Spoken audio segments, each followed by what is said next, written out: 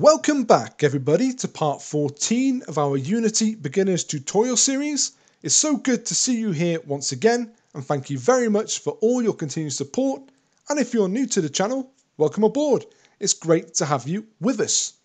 Continuing on from the last video where we've set up and polished our enemies' colliders, we're going to begin with adding a simple and easy walk animation for our enemies before moving on to setting up a hurt box for them, so we can give our player the ability to stomp on and defeat them Super Mario Bros. Style. So let's head to the drawing board and get cracking. So how do we give our player the ability to kill enemies? We're going to need two things. Number one, a Stomper. Our Stomper will be a child game object of the player. We will attach a box collider 2D to it and make it a trigger. Then we will place our Stomper beneath our sprite's feet. When our player jumps and our Stomper collides with our enemy's collider, it will deal damage to the enemy and our player will boing, bounce off. Which brings us to number two. Our enemy's collider will become a hurt box, which we will create a health script for, so our enemies have health. So when their health reaches 0, it ultimately dies. If all goes well, we should get something that looks like this. Alright, so that's the method we're using today.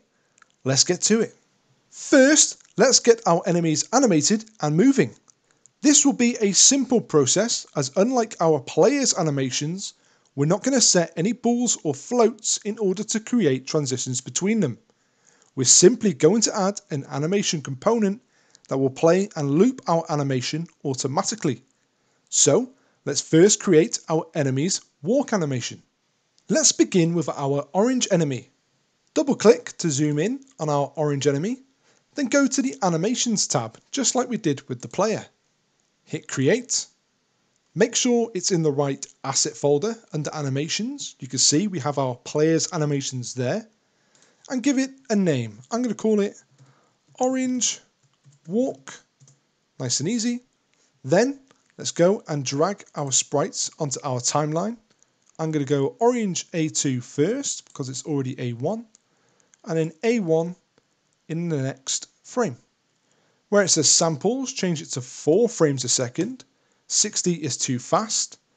And then to see the playback in the scene, hit the record button and press play. There we go. That looks alright. That should equal the speed our enemies move. Now let's go ahead and repeat the same process with the red enemy. Find your red enemy, double click to zoom in, and hit create.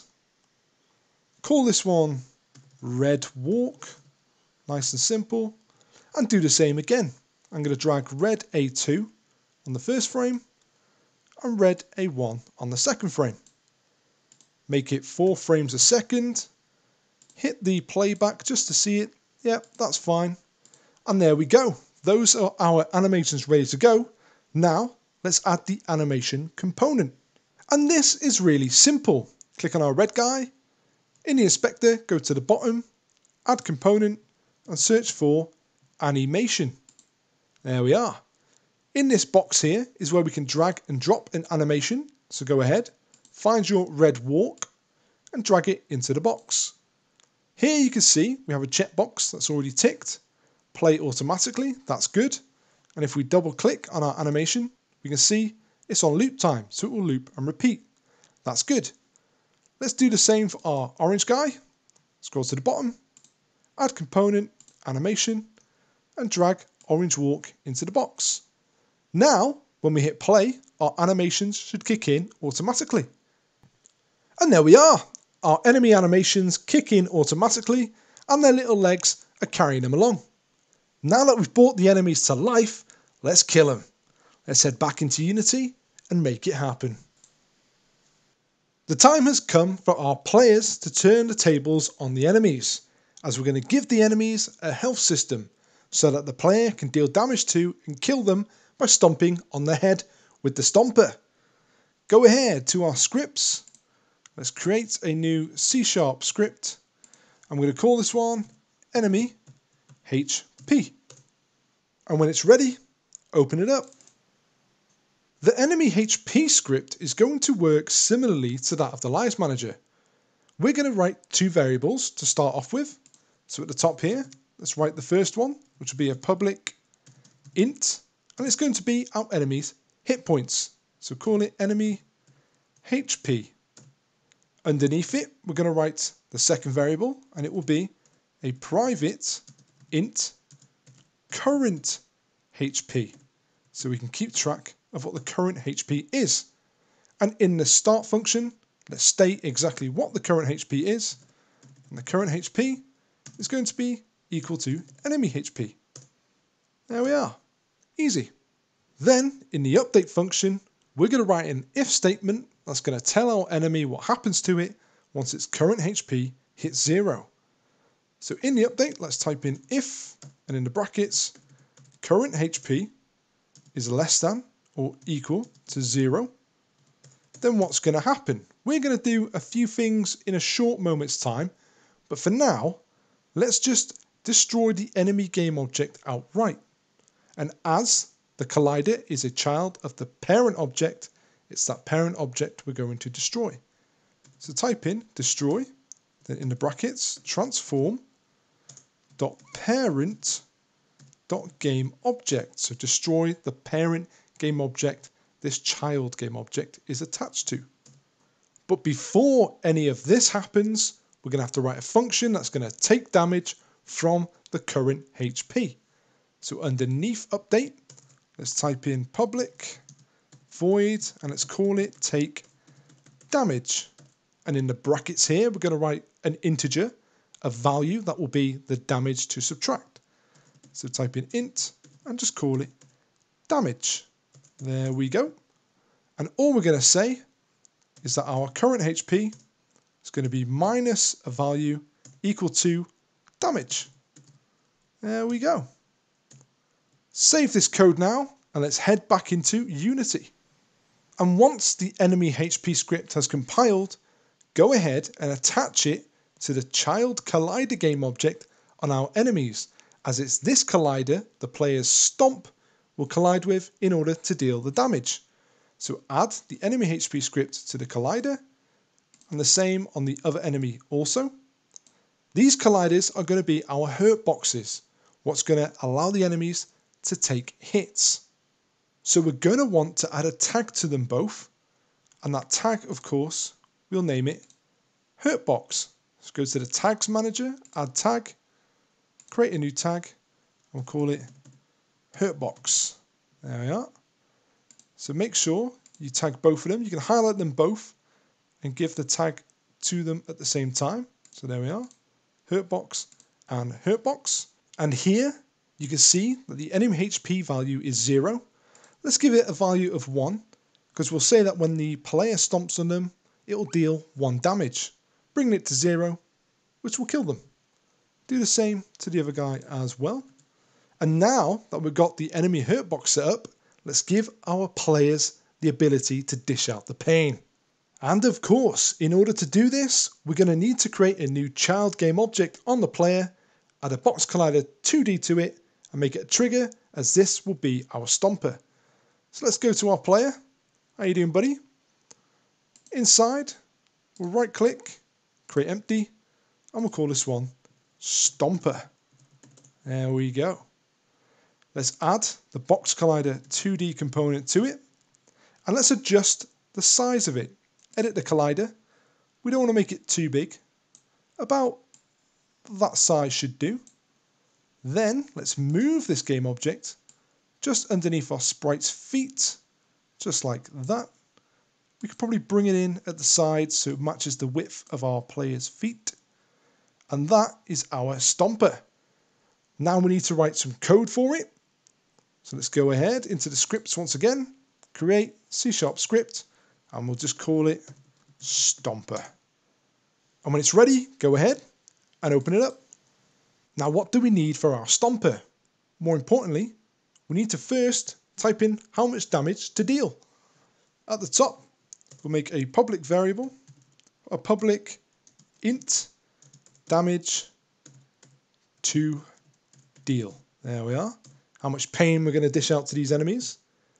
Also, as we saw in the explanation of our method, we want the player to bounce off enemies when he collides with them. We're going to do that by applying a force to the rigid body.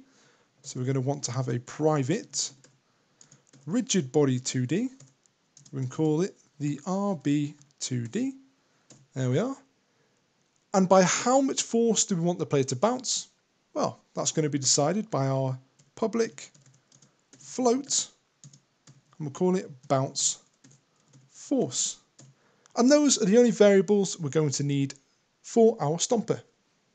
Now in the start function, let's make a reference to the rigid body, and we're going to do it a little differently to previous times, as our collider itself doesn't have a rigid body. The parent game object, the player, has the rigid body. So we need to specifically say we want to get that component from the parent game object. And we start off as normal. The RB2D is equal, to the transform.parent. So the parent game object that our Stomper is attached to. Then get component. And of course, we want the rigid body 2D. And there we are. So we've basically said, get the component of the parent game object, and that component is the rigid body 2D. Now all we have to do is write the Ontrigger enter 2D function that will tell us when we collide with another game object with the tag of hurtbox, we can deal out the damage. So let's go ahead and eliminate void update and replace it with void Ontrigger enter 2D. Rename collision to other, so we know we're talking about another game object. And let's write our if statement, which is going to be if other.gameObject.tag is equal to, and in the quotations, the name of our hurtbox. There we go. And when we do collide with the hurtbox, we need to make a reference to the enemy HP script in order to take the damage off, which is our damage to deal. So first, let's start off by saying other.gameObject.getComponent. So we need to get the component of that other game object we've collided with. And of course, that component will be the enemy HP script. Specifically, the function take damage. So dot take damage. And in the brackets will be that integer of damage. But in this case, that is going to be the damage to deal. So inside the brackets, the amount of damage we want our player, our Stomper, to deal. And last but not least, we also want to add that bounce force to our player so they get a nice hop off the enemy's noggin. Underneath, let's type in the RB2D.add force. We're going to add that bounce force. And in the brackets here, we need to give it a vector 2, a direction. We want to bounce upwards, of course. So we'll type in transform.up, and we're going to multiply that by the force, which will be our bounce force. So how hard it's going to bounce us off the enemy's head. But we want it to happen instantaneously the moment we collide with the hurtbox. In order to do that, we need to add a force mode. So put a comma, force mode 2D dot impulse. So it happens instantaneously. Save this code now, and let's put it to the test. And of course, once everything has compiled, go ahead and attach the Stomper script to the Stomper game object. Let's give it a damage to deal value of 1, so it can take 1 damage off our enemies and kill them, and a bounce force of 15. That should be enough. And do not forget, we need to make this a trigger, else it will push our player up because it's colliding with the ground, and we don't want that. And when we go ahead and press play now, let's run ahead to our orange enemy, wait for him to come close, and let's jump on his head. Now, you will see a problem there. We collided at the same time.